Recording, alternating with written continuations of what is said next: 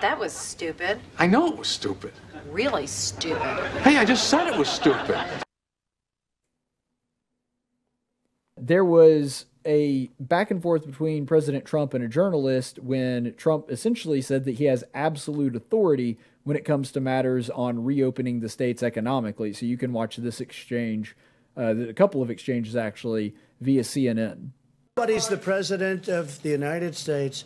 The authority is total. And that's the way it's got to be. Total. Your authority is total. It's total.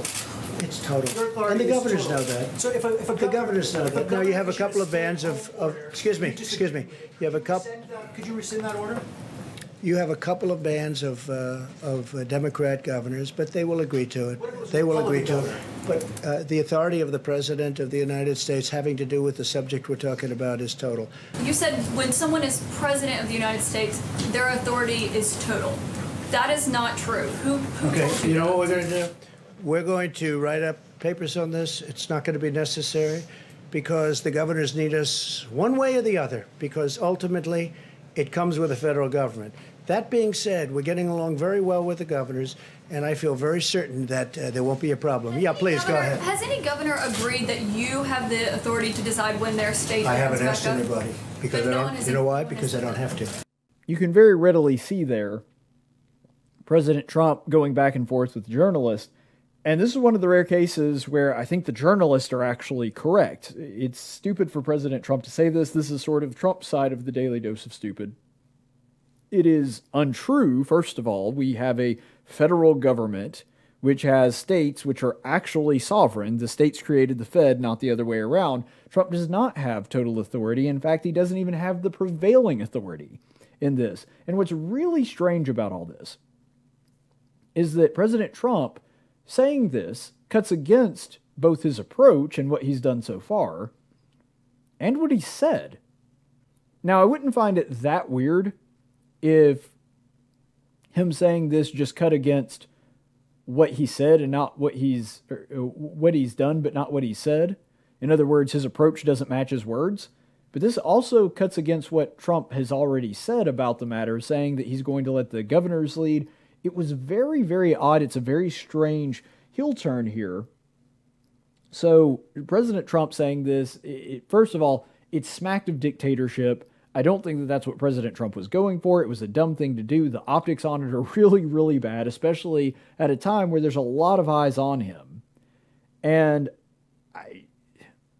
just as somebody who cares about federalism, cares about individual liberties, cares about rights, and cares about the states, I can't see any way how this could be interpreted in a positive light. I just can't see it. I've heard the interpretation from some commentators that this is just a negotiation tactic. Maybe it is, I don't know. But even if it is, you still shouldn't say it. Like, there are certain things that even if it were an effective negotiating tactic and you were guaranteed to, by saying this, get the result that you wanted, you still don't freaking say it. Now, there's a pretty wide gap between what Trump says and what he does sometimes. So I'm willing to admit that it may be, and based on his approach thus far, this wouldn't be too far out of the question, that what President Trump actually winds up doing is saying one thing and doing something completely different. That's a very... It would be an unsurprising conclusion to this if that's what wound up actually happening, that President Trump says that he's going to come down on people and that he has total authority, and then acts like he doesn't. That would be pretty standard operating procedure for President Trump. But the odd thing here, and the thing that I'm having a hard time really comprehending and getting over, is that it's so different than what he has said in the past. His whole approach has been a very state-driven, let them decide when to close it down and let them decide what's best for their state, which is the approach I prefer. And he's not only done that, he's been saying that for weeks on end, and the reason that he did this is baffling. And the negotiation argument, though I don't like it, and I don't think it's a good justification for why he said this, that does make sense with the fact that he had such a quick heel turn. Here's another one that also makes sense, and I hope that this is not the correct interpretation because I don't like this one, obviously, is that President Trump has done what a lot of presidents do, which is I'll play by the rules up until the point the rules no longer work for me. It is possible that he did the exact same thing that President Obama did with Obamacare and with DACA. That he decided all of a sudden, you know what, I'm going to follow the Constitution. Oh, wait, the Constitution's getting in the way? Yeah, well, screw that then. Or you could imagine with DACA, he essentially did the same thing. He says, look, I want Congress to act, but if they don't act, I have a pen and I have a phone, and I'm going to take care of it myself. In other words, I'd like to play by the rules, but if they don't give me what I want, I'm just going to do whatever I want anyway. Maybe that's what happened with Trump. I don't know. I hope that that is not the case. But this is a really bad time to be playing with fire with the separation of powers and with trying to undermine federalism. Look, the reason that our states are not a homogeneous country and they are individual sovereign states is because in times like this, especially when we're dealing with something that is to some degree, I wouldn't say completely unprecedented, I think that's overblowing it, but to some degree unprecedented, certainly something that has not happened in the vast majority of the people who are living now's lifetimes. I'm really glad that states can take an individual approach. The people that are closest to the people can make decisions because what's right for the people in Alabama might be completely different for the people in Wyoming. I was making the joke in the interview with the last one that the state of Montana only has 50 people. Now, of course, I'm being goofy and exaggerating, but they're already social distancing because they're 50 miles away from their nearest neighbor. So their policies are going to look super different than New Jersey, and they should. And the fact that governors who understand that, who understand the cultural differences, understand the differences in the economy, are making those decisions on an individual basis on when to open their state back up, when to close the state back down, and people that will be most accountable to the voters in that particular state, that's the reason we have federalism in the first place. So that a lower level, a more localized government can be making the majority of the decisions. Whether or not I agree with Trump on certain issues, I would still rather the states have more control. California might do something I think is really dumb. California does that all the time. Still not my place to step in and say, as somebody who doesn't live there, that I need to dictate down to them what their state laws ought to be. I think most of their laws are stupid. But it's up to them. And if they screw up, they screw up. So this was a really bad look. I don't like the fact that President Trump came out and did this. But here's the other side of that coin. Because you may have also noticed in that clip that out of the, I believe, 4 banners that went across the screen, that there were a couple of them that were just absolutely ridiculous, saying that President Trump put together a propaganda video at taxpayer expense. And you can just tell CNN has a seething disdain for this guy and is using every opportunity to tell lies about him and trot that out as though he's done something wrong there.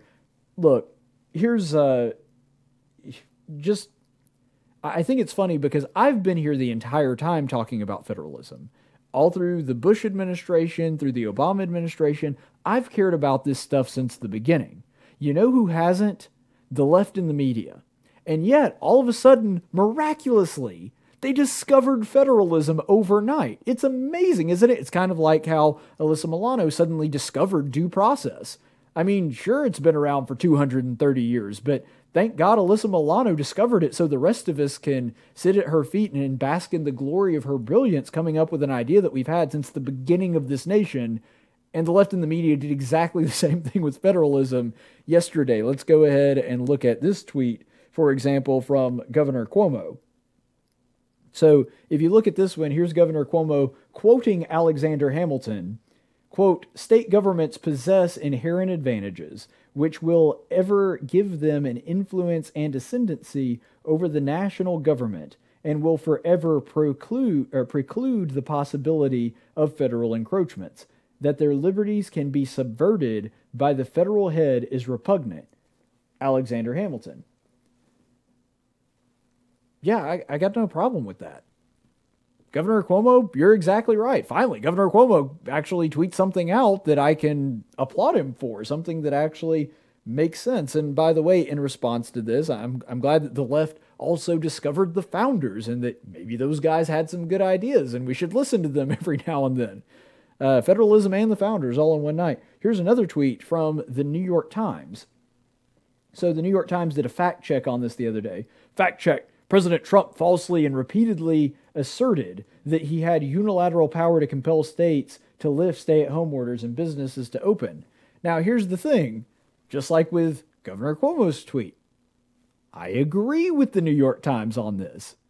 But I'm just sitting here like, wow, they finally discovered federalism. Where was this Governor Cuomo? Where was this New York Times? Where was this the other hundreds of people on the left and in the media that were tweeting about federalism today? Where were they through 8 freaking years of Obama?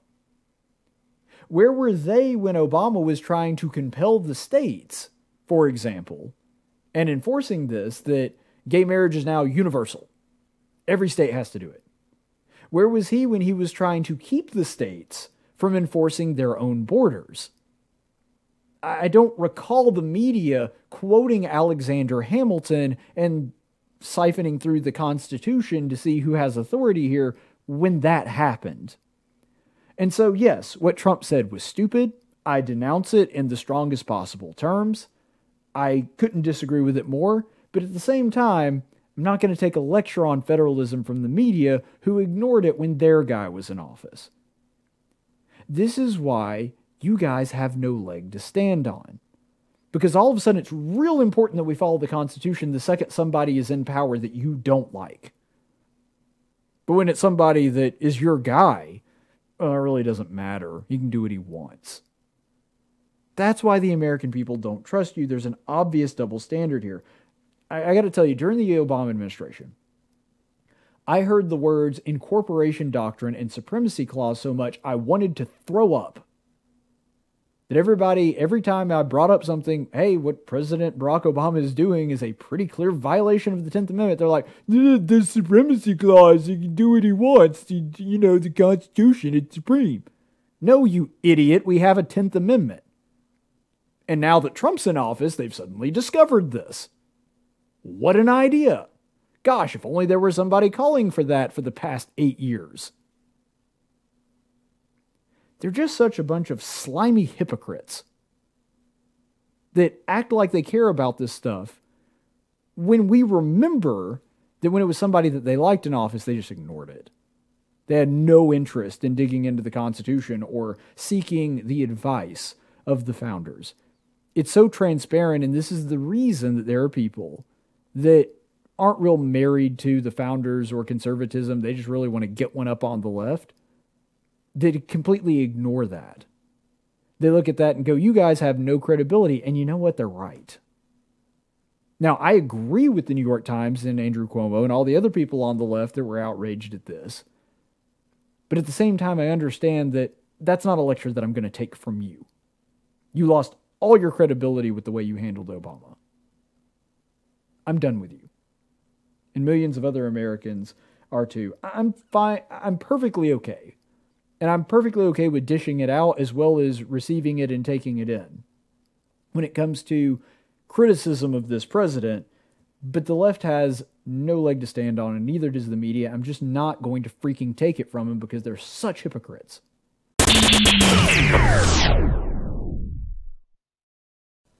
Ever wonder where Superman gets his incredible powers? Some people say it's the yellow sun of Earth, but I think it's because he subscribes to this channel and likes my videos. Now, I'm not saying that if you subscribe to my channel, you'll necessarily wake up tomorrow as a super strong, nearly invincible alien, but it definitely doesn't hurt your chances.